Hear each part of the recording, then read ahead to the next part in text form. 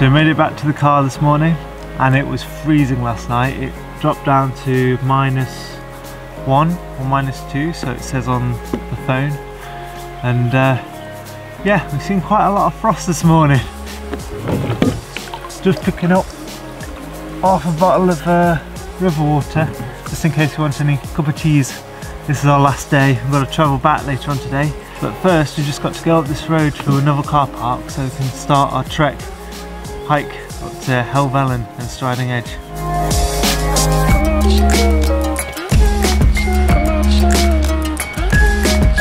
Hey! Good morning guys! Hello again! Hey up! Hey up me ducks! So we've just gone north of Patterdale, near Ulswater, and we're actually at Glen Ridding, where we parked the car, and it's next to an information centre. Oh, to note, that car park is you pay after you come back. There's so many confused people just standing there going, what the hell do I do? Where do I put my money? We've just seen some signs and stuff like that. In December 2015, Glen Ridding and Patterdale got hit by Storm Desmond pretty hard, and a lot of the main roads got washed away and houses need rebuilding, and a lot of floods happened around here, and they're actually still just rebuilding a little bit over there. But yeah, they seem to be getting over it, but I didn't realise the storm affected this area quite bad. So we're just on the track now to go up to Helvellyn. We're going from Glen Ridding. It should take us 3 to 3.5 hours there. Hopefully shorter coming back because it's downhill. So let's go! The monkey show!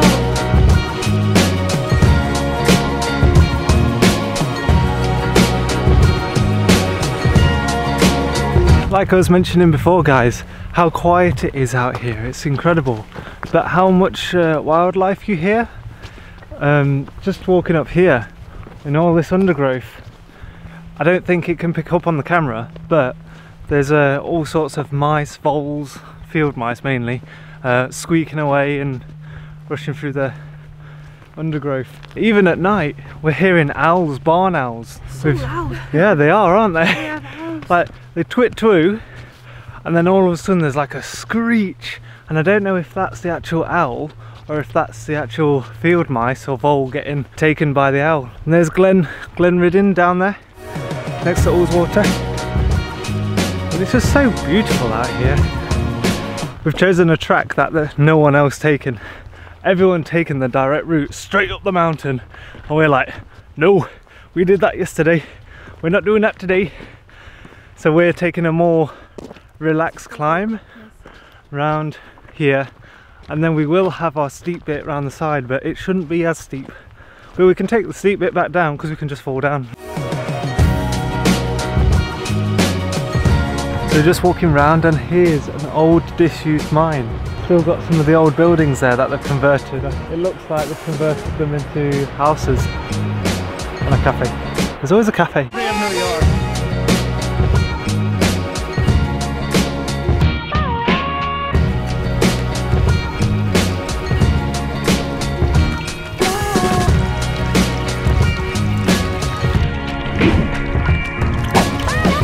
Oh, we're living the life of luxury. We don't need bottled water. We've got one. Yeah. Oh, even though we've got one, yeah. We only bought one, so we don't want to use it up. When we get up to the top of Helvellyn, there's no rivers, so we're just making our water in the bottle last a little bit longer, and then we can drink that at the top of the mountain. Hopefully it will last though. Yeah, hopefully. But at the minute we're just having fresh water out the mountain rivers. Hopefully no one weird on top of the mountain. Are you living the adventure? Boom! And live the adventure. Boom.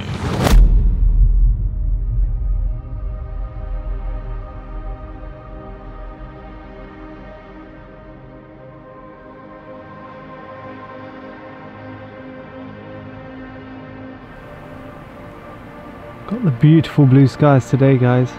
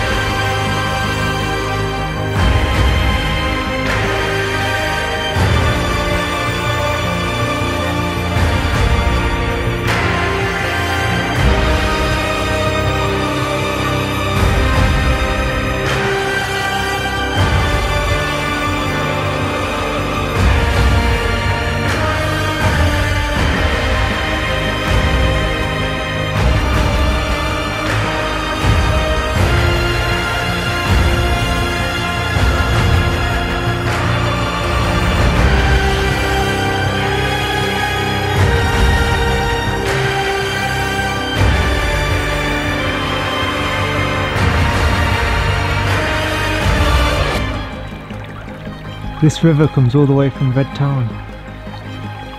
Now it's in her belly. Jack, you look like a turtle with that backpack. Look like a turtle? Yeah.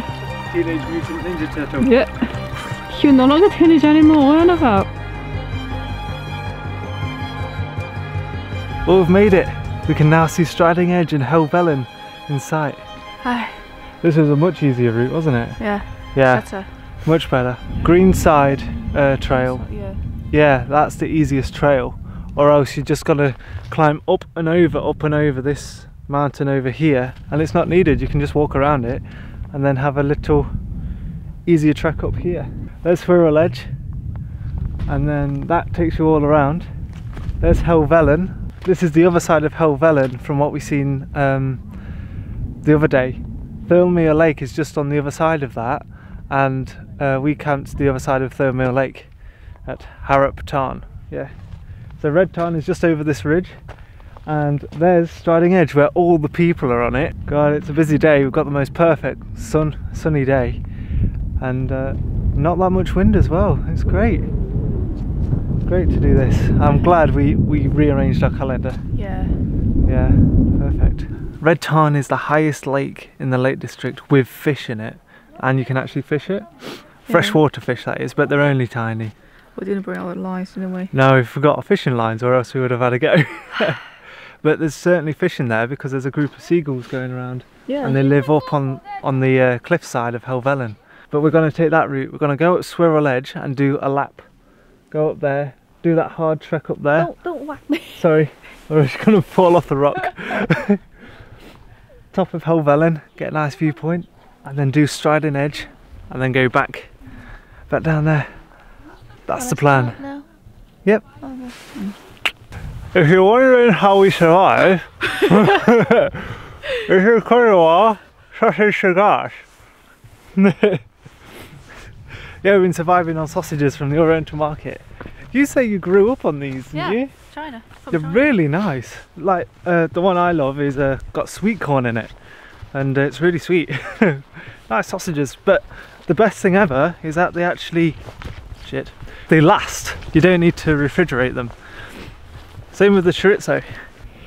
It's always bigger than I think it is. That's an annoying thing. That's really annoying. If it's bigger than I thought, I'd get more time for it, isn't it? Yeah. I'm hungry. It's fine, we've got another Snickers in the bag. So just met another YouTuber down at Red Tarn. Just landed my drone and came over and said hello. Go and check out his channel. He's called Mystical Jedi. No spaces. What's up? Got 3G. Got service here. Yay! Hey.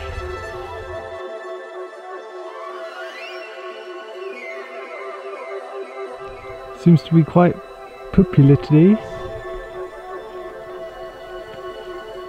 This is Squirrel Edge. It's climbing up to Helvellyn. I think there's actually snow on the top.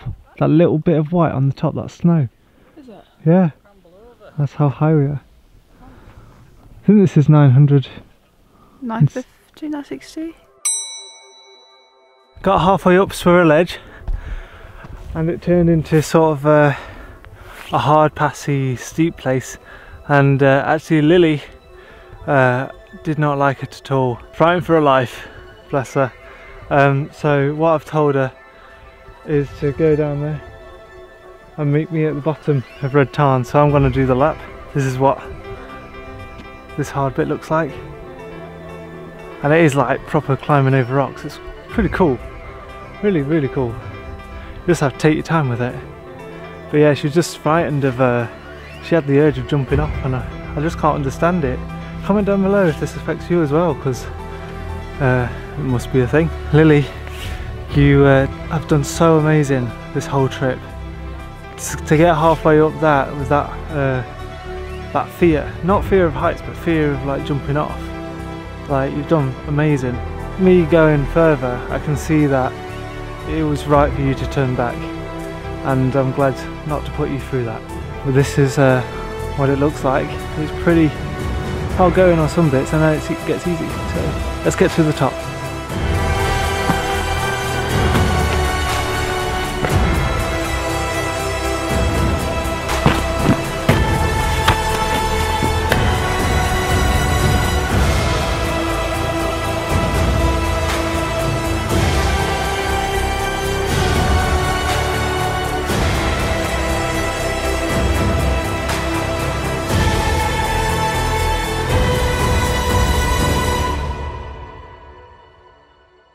I've made it. It's not actually that hard. It's just that little bit rocky bit there. The last bit is really steep, and to find your footing, especially, I wouldn't recommend that when it's wet. There's a bit of a wet bit and you're super slippy on your boots, especially walking boots. They're terrible on wet surfaces. But yeah, this is the top of Helvellyn. There's Red Tarn, and look at this. It's actually so cold up here. It's actually not that cold. It doesn't feel cold, but it just must be the altitude. And there's actually snow. Oh, it's proper snow.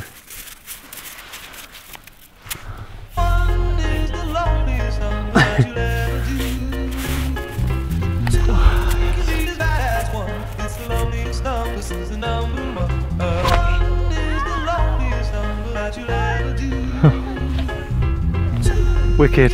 So that's Helvellyn Red Tarn. Check it over here. Let's see if we can find our camp spot from here. Check that. Harrop Tarn. Just out of the forest. That's Harrop Tarn there. We camped just west of the lake. Oh, that's beautiful up here. There's Harrop Tarn, Dobgill, Trek Forest. Just behind there is Blee Tarn. That seemed like a long way when we did it. But guys, please bear in mind that we had our full packs of everything we carried. You know how the max weight of your pack is meant to be 10 to 20% of your body weight? Well, actually me and Lily went over that a lot. Like, Lily's really light. She's like 50 something kilograms. Really light. And she took 12 kilograms. Or 11 kilograms, because I took a bit off her. And then this pack, even though it looks light and small, it packs down really well. This was 17 kilograms. And we felt it going up, but coming down, it was a doddle. So yeah, we broke that little rule. My review of overloading your pack is just have a good bag, so it doesn't cut into you. But I thought it was all right, like overloading it and carrying it like that, but it was hard going uphill, just how it is. We had to keep taking breaks and stuff. I would probably try and pack down my stuff so it gets to 10% of my body weight, because what am I? 70? I think I'm 68 to 70. Depends if I've had a Christmas dinner or not. Lily's gonna meet me there where that trail is, and when I meet up, and I've gone over here, meet up and we'll go down and have some lovely pub dinner. If there's a steak on offer, I'll take that, or salmon or fish or anything good, hearty meals and proper. Actually, that's one good thing that you get up north. The more north you go, or the more, say, further you go away from the capital, the meals get bigger, which is great. It's super important when you think you're going to go up or go down to just retighten your laces, because they actually go loose after a load of time. Shit, that's not how I do it. That surgeon knot there, that is like a lifesaver. That's great, that is. That actually keeps all of that tight. Then a nice tight and secure, so you won't be twisting your ankle down these sheer faces. And there is the Yee striding edge. It looks like I've got to scale this. Let's do it. Well, I can now say that I'm striding edge. This is a really hard bit. Basically both sides from the top of Helvellyn going down each side is quite hard. But if you just like climb it, hang on to rocks, use all four limbs, it's pretty easy. Just take time though, because one false move, you're off the edge. I've been seeing loads of dogs up here, guys, like loads of dogs just going with their owners and everything. But funnily enough, it actually dawned on me that quite a lot of them are small. Those little legs aren't going to get up some of these steps, and I wondered how they did it. But now I know. I seen a guy literally pick up his dog like a lioness picking up her cubs and just dragging it up the mountain.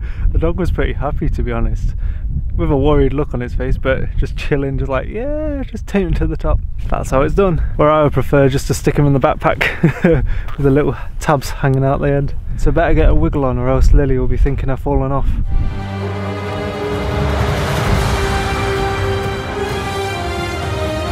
Hey guys, I just had to stop again just to show you this. This is part of the walk, this is part of the climb, this is the only passable place.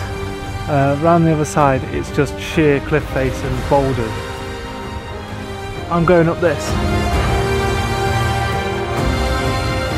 I'm halfway down Striding Edge,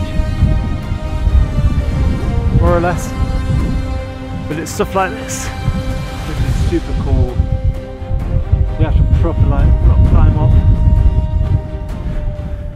Like a steep staircase really. So there's Red Tarn. Red Tarn! Down there. Best day to do this. Best day ever. Super chill. Oh my god, there's a sheep down there. Meh! Wow, sheeps go this high. Mountain sheeps, mountain goats. Better than all of us at climbing. It is a shame.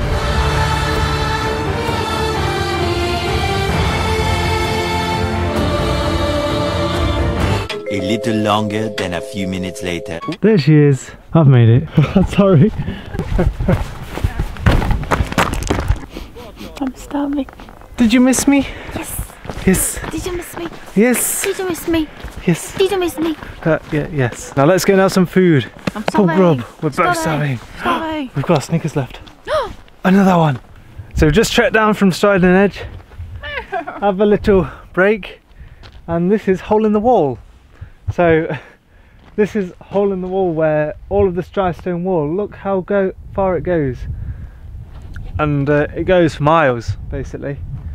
And this is the only hole. And this was for people to go up to Striding Edge. Now there's two treks from here going down. We can either go through Hole in the Wall down here, but that takes us right round and we'll have to get to the car park that way.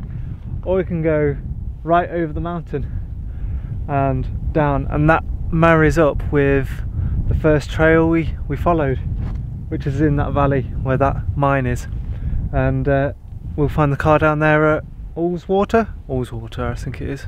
So many waters. We're just halfway down now, and we think we're gonna roll into a pub soon because we are starving now. We've took loads of snacks with us, but we've just been piggies, just like ate them all. And then we're gonna get on the road and go home because that's the end of our trip. Really sad, but we'll definitely have to come again. Yep, for fish. Oh yeah, when we get better at fishing we'll come again. Yeah, we made it back to the car finally. Didn't take us as long as thought. Took us half the time it takes getting up. Yeah, seems like to be the thing, or it's always half the time. Yeah, going down. So anyway, we've got to pay for this car park, you know, the one that you have to pay later. And for all day at Glen Ridding it's £4. A lot better than parking at Swirl's car park on Thurmill Lake or at the church, because I know they charge £7 and up. Like, it was a lot if the machines are working, but they're free at the moment. But it's just that we wanted to go from this side because we were over this side, and it was really ideal trek, really nice. That's a good way to do it. Pay when you leave, because this morning everyone arrived at the same time. There's going to be a queue, but when we leave, everyone leaves at a different time. Good idea.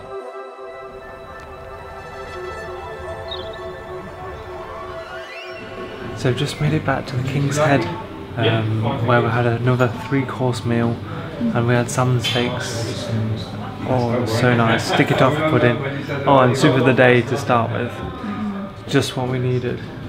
And we were starving. We were starving. No, we're not. Super tired now though, guys. We've got a 3.5-hour drive back to Nottingham. I'm going to get on the road in a minute.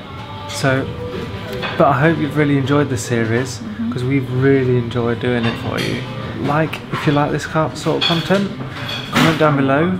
Have you done Helvellyn or Striding Edge? Which side would you go, and what time of year do you go?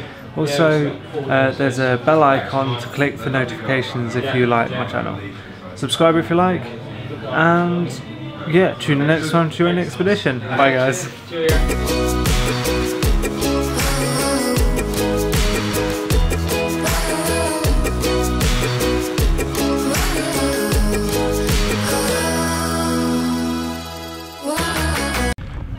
The further you go away from the capital, the meals get bigger, which is great. I bet someone's like pulling faces in the background, aren't they?